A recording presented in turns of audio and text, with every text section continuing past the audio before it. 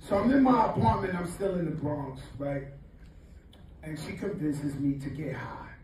Yo, let's smoke this weed, this is incredible, you know, the blah-de-blah-de-blah is gonna be even better, you know, right? Y'all can, right? And so I smoked. I got so paranoid, I ran out the house butt naked. Hey, yo. Real talk, in the middle of the night. Oh, I ran out of there. I got so paranoid. They call that a bad trip or something, right? I ran out of there, and the girl, she pulls up in my car. I had the white Lexus at the time. She's like, Joe, get in the car. I was already Fat Joe, too. Like, Joe, get in the car. Joe, I was like, I'm gonna die. I gotta go to the hospital. I'm gonna die. Right, so she convinced me finally to get in the car that she was gonna take me to the hospital. She takes me around the block, and we go in the crib, and I take like 7 showers. I never want you guys to see Fat Joe running naked down the street. It's Bryce Davis on the check-in. And shout out to Fat Joe for telling this story about smoking weed in the Bronx and ending up outside with no clothes on. Me personally, I'm not a big weed smoker. You know, if y'all got a little minute, I got a little story for your ass. Back in the day, you know, I was hanging out with my mans. He was hanging out with his mans, and he was with his mans.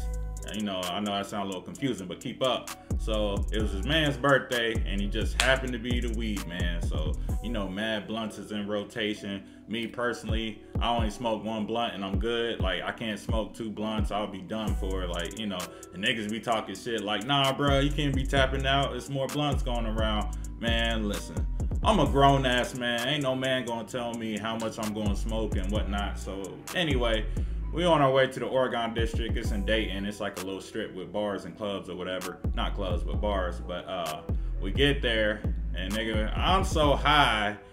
Mind you, it's dead winter. I'm so high that I couldn't feel temperature.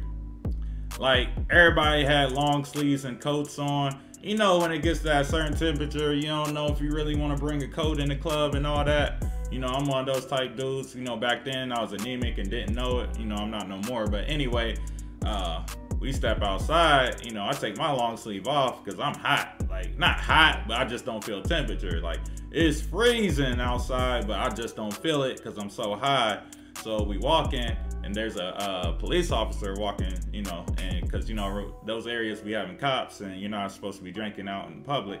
But, you know, me, I was being stupid. I had a bottle in my hand, and I seen the cop, and my man's was like, yo, put that down, or, you know, put it away. So, you know, I thought it would be funny. I don't know why, if I just passed the bottle to my man's in front of the cop. And I did. No, I didn't. I tried to, you know, trying to be funny.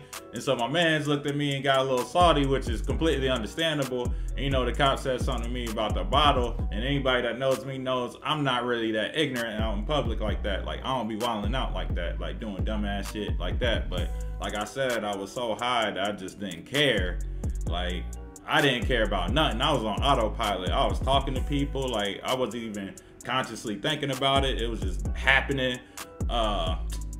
Nigga, I was trying, I could feel my heartbeat.